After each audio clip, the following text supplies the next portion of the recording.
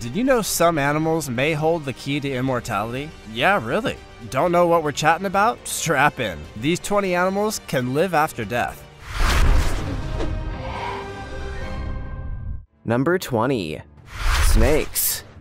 Generally speaking, an animal's death means, well, death. Once you're gone, there's very little chance that you're gonna be able to come back and make a triumphant last stand, unless you're a snake, in which case, well, you still can't. But you can wiggle. We know that snakes, when dead, have a tendency to retain their reflexes. It's honestly weird, but hey, it's 2020. Weirdness is, it's a way of life. But a rattlesnake is particularly dangerous. One Texas man was doing ordinary yard work when he happened to spot a 4-foot rattlesnake. Naturally, he did something that many snake lovers are about to get very angry about. He decapitated it with a shovel. But rest assured, my serpent, sorcerers. Anyway, the guy went to dispose of the severed head, but it bit him. Yeah, the severed head actually bit him. And it got a good bite in too. The guy apparently received a massive dose of the venom, leaving him seriously ill. When he was airlifted to hospital, he received a huge amount of anti-venom, which eventually got him into a stable and safe condition, but you can bet that he won't go around beheading snakes again anytime soon. Just stick to your yard work and leave the snakes to the sorcerers. Look, I'm committing to it. It might be the next big trend. Who knows? Like this video, smash the subscribe button, and click the notification bell right now, or this centipede will crawl on your face when you're sleeping. Now it's time for the juicy topic. We've heard the phrase, running around like a headless chicken. That phrase exists because after being decapitated, chickens can still run around and sort of live for a little bit. Did you know this can happen with camels as well? Or at least it happened once. The camel in the photo sadly lost its head, but remained standing for several minutes. Very peculiar. As always, let us know your thoughts in the comments section down below using the hashtag #JuicyTopic. Number 19. Turritopsis dormi. Jellyfish. They're weird and they're slimy, and none of us really trust them because they look like a plastic bag that's mutated. All very reasonable complaints, I must say. But there's one jellyfish that may be worthy of your praise and interest. Meet the Turritopsis dormi, one of the only species on the planet that can go back in time. In the 1880s, Turritopsis dormi was discovered for the first time in the Mediterranean Sea. At the time, it was highlighted as a uniquely enduring organism, which is a very fancy way of saying it can somehow survive, even when survival seems pretty much impossible or improbable. That's a feat. You see, when the Turritopsis dormi is faced with some kind of life-threatening danger, they take a leap back in their developmental process, becoming a young polyp. That process has led to the jellyfish's unofficial name, the immortal jellyfish. The jellyfish can literally never be killed. Whenever it's faced with death, it'll just go back to its junior phase of life and start all over again. And be honest with me, who among us would not love to do that? I mean, I've been 21 for maybe 6 years at this point. Number 18. Tardigrade.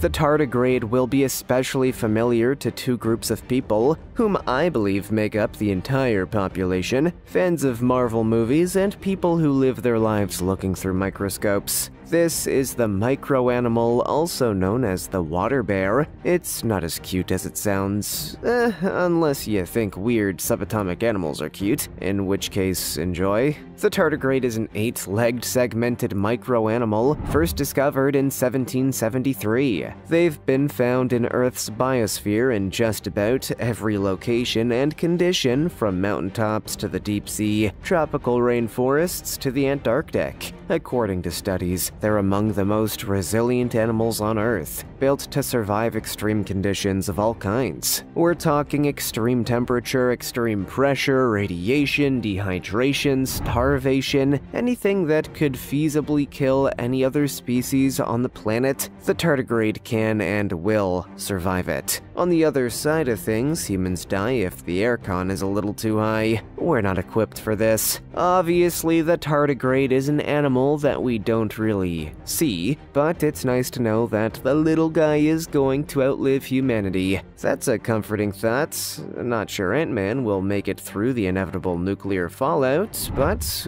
good for the water bear. Number 17. Siberian worms.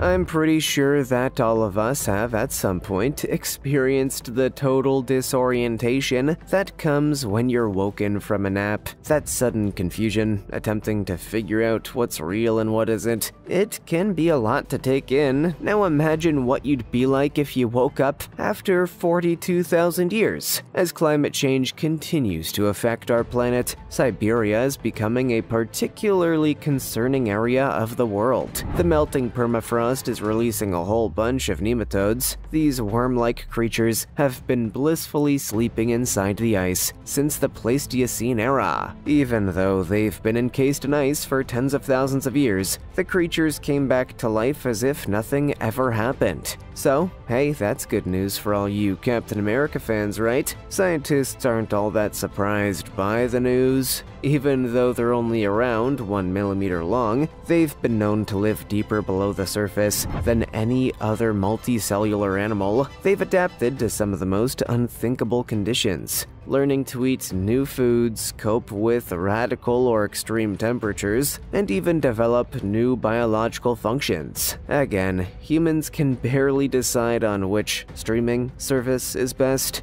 We are not equipped for the end times. Number 16. The lungfish. It's a common misconception that fish can't breathe outside of the water. Actually, it's not. That's very much true. But there are exceptions to every rule, and this one also has an exception. It comes in the form of the lungfish, a species named for... Oh man, come on, you can figure it out! Thanks to a highly evolved respiratory system, the lungfish is a fish that can actually take oxygen straight from the air, just like land animals. These freshwater fish can live on land without water for months, sometimes even years, and according to studies, some species are so conditioned to breathing air that they slowly lose the use of their gills as they approach adulthood, because who needs them when you can just suck in that delicious, slightly polluted air? Air pollution, delicious. Of course, the fish continue to live in the water because, well, they're fish, but the irony is that they can't spend their whole lives underwater. In fact, if they don't regularly come to the surface for air, these fish will drown. Yeah, the fish can't survive out of the water, but it can't survive in the water. Talk about irony. Number 15. Bark scorpion. Good news for those of you who live in freezing or extremely hot conditions. You're unlikely to bump into a bark scorpion, but for those of us who live in mild or average climates, might want to keep your shoes on. Although honestly, they should be on all the time anyway.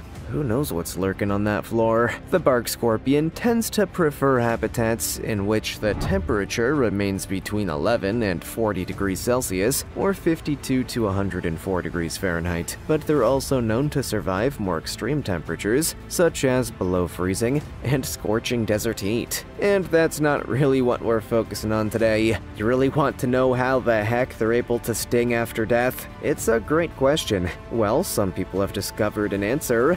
Unfortunately, they discovered that answer the hard way. When the black scorpion dies, its tail will stretch out straight behind their bodies. If you happen to step on that, you better expect a pretty sharp and unexpected shock. That jerk will 100% sting you, and it won't feel bad about it whatsoever. You know, because it's dead. Actually, I don't know, maybe they feel bad about it in the afterlife? Who am I to make blanket assumptions about death in the scorpion world? Number 14. Squid. Here's a slightly off-putting sight to have on your dinner table. I'm not talking about the squid, of course. I'm sure the squid is cooked to absolute perfection. No, I'm talking about the weird Frankenstein-type dance that the very dead squid is doing. That's weird.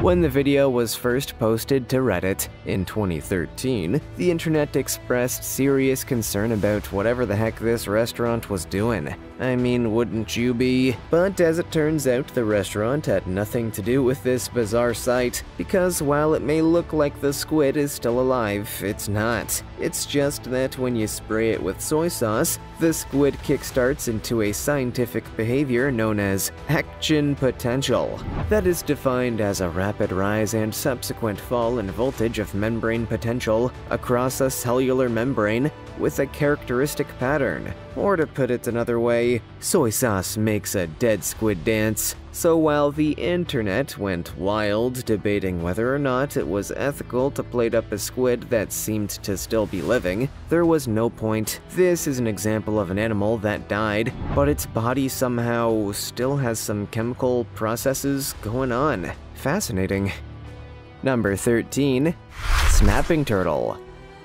Look, turtles and tortoises, we know that these guys are close to indestructible. We're talking about animals that have somehow been able to survive for hundreds if not thousands of years, but there's something especially impressive about any animal that can somehow remain alive and well after losing their heads. In the case of snapping turtles, these animals can continue to live and breathe for seemingly hours after certain death.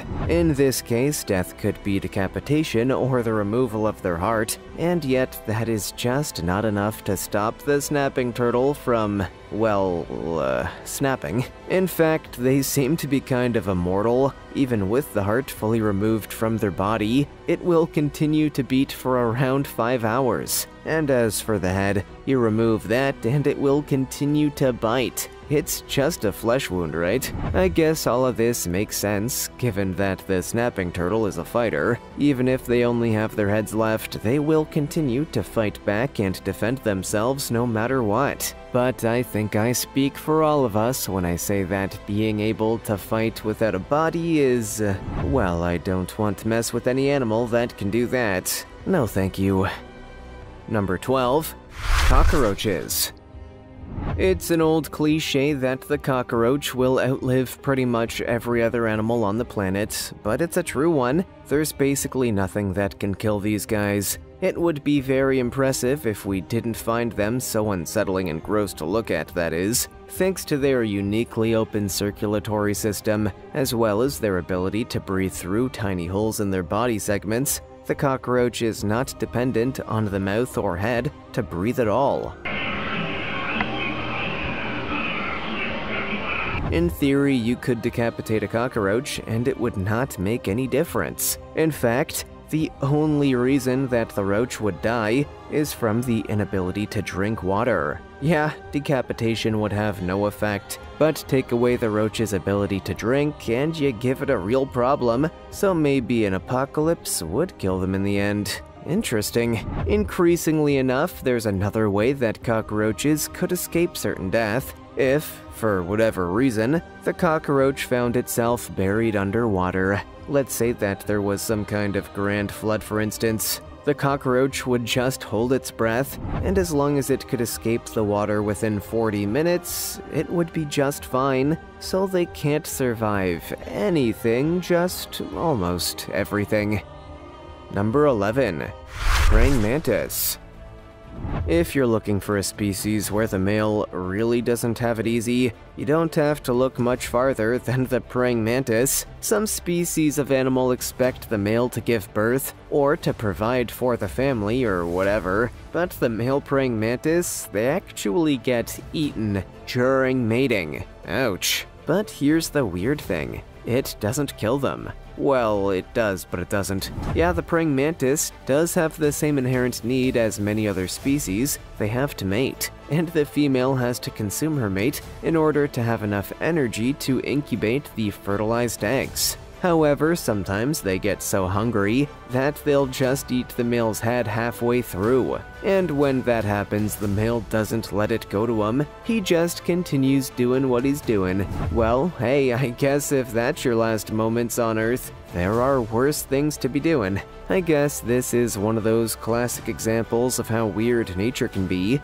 Well, it's weird to us. I guess if a praying mantis could speak, they'd be more confused about how we're not killing our partners mid-mating. I, for one, am glad we're not doing that, but I may be biased. Number 10. Frog. A New York winter is not a pleasant experience, let me tell ya. But if it's bad for us humans, just imagine how excruciatingly miserable it is for the frogs. Yeah, the frogs, specifically wood frogs. Winter to them is basically a process of death and then not death. During the winter months, wood frogs native to the Finger Lakes region end up frozen solid. But by the time the spring rolls around and the snow and ice melt away, those frogs thaw out and get on with their existence. According to scientists, they manage to escape the deadly side effects by producing a kind of natural antifreeze, preventing their cells from icing over. And that's how you survive being frozen solid for months. Now that we've said it out loud, it just seems so easy, right? Not sure why we never thought of that. And for those of you wondering how these frogs manage to stay somewhat conscious for those months on end, well, they're basically dead in everything but name. No heartbeat, no brain activity. They are essentially dead to the world. Until spring, and then everything is all good. Kinda sounds like me in non-COVID times, and also in COVID times. Hey, I like to hibernate, what can I say? Number 9. Flatworms. Children can be cruel and sick and twisted. I'm sorry to say that, but I think you all know it's absolutely true. Where else will you find a group of people more than willing to mutilate and behead an innocent, unthinking worm? Oh, right, scientists. Fair point. Actually, though, it turns out that worms may not actually suffer under the sadistic might of the young and/or a grown scientist, because flatworms in particular have a fascinating ability to survive even the most unsurvivable incidents. You can cut a googly-eyed flatworm into 4 separate pieces, and the little guy will just continue as normal. In fact, each of those 4 pieces that you have just created will grow into all new and fully grown flatworms. Yeah, we're talking about animals that can regenerate entire parts of their body here, truly living the dream, which may explain why scientists are so eager and happy to cut them into pieces. Scientists worldwide are attempting to understand how these flatworms can use incredibly stem cells to regenerate their bodies. They believe that if they can just figure out how it works, using this kind of tool on humans could be game-changing. Imagine you lose an arm, but you get to grow an entirely new one. That, my friends, is the future. Assuming, people don't start cutting them off for fun. Number 8. Fruit flies. Nobody likes flies. I mean, come on, you're just trying to enjoy your life. Maybe you're eating something, and you're being relentlessly kamikazed by flies. Absolutely not. But here's a depressing fact for you. Fruit flies are almost immortal. I apologize to anybody attempting to enjoy a picnic while watching. In fact, we're going to zero in on the female fruit fly and focus on a more unique circumstance. Because as it turns out, if you happen to somehow cut off the head of a female fruit fly, not only will it continue to live, it will sing like a male. Yeah, apparently the fruit fly operates on a system that's more or less unisex, except for a few nodes that seem to be set to male or female. So when the head gets cut off, the headless, singing female continues to fly, creating a male mating song. It's interesting. Researchers have taken this as a sign that the male and female fruit flies are a lot closer than previously thought. Now, I'm not exactly sure what they could do with this information, but hey, good for them for figuring it out. Truly doing the Lord's most game-changing work here. Number 7. Octopus. Alright, so we know that a squid will start dancing around if you pour some soy sauce on it. But now we turn our attention to the squid's most familiar relative, the octopus. And we have to ask a very important question of this animal. Why do they still move after they're dead? Much like that squid we saw earlier, octopi have a habit of moving around after they're dead. And that understandably leads many people to suspect that they're not actually dead. Maybe they're faking it. No, my friends, nobody fakes death. Well, except for con artists and reality stars, but they're more or less the same thing. In the case of the octopi, if you were to cut off one of their arms, you would see that it continues to twist and contort. That's because each arm has its own brain. When the arm is severed, the brain is still a part of it and continues to twist and contort. For the octopus, that severed arm turns out to be a blessing in disguise. The predator will instantly zero in on the wriggling arm, allowing just enough time for the old slinky arms to swim off into the night. However, if the main brain of the octopus is killed, that arm will also be killed. It's a pretty fascinating thing. It's basically like Wi-Fi. Number 6. Hydra.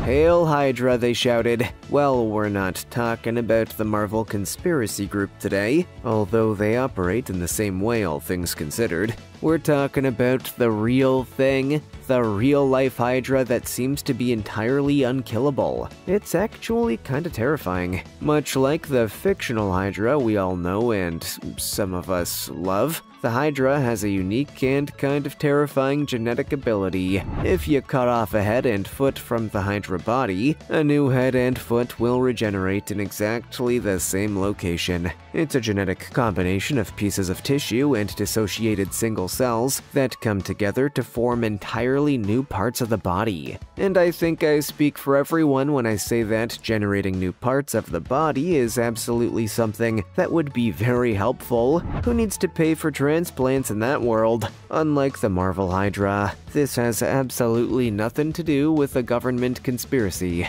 It's just a very strange and unique animal living out in the world. So you'll never see Captain America punching a Hydra group in the face. And that's good, but also, we should be pretty impressed by how they can completely reinvent their own bodies. Some people have to pay their plastic surgeons a fortune for that.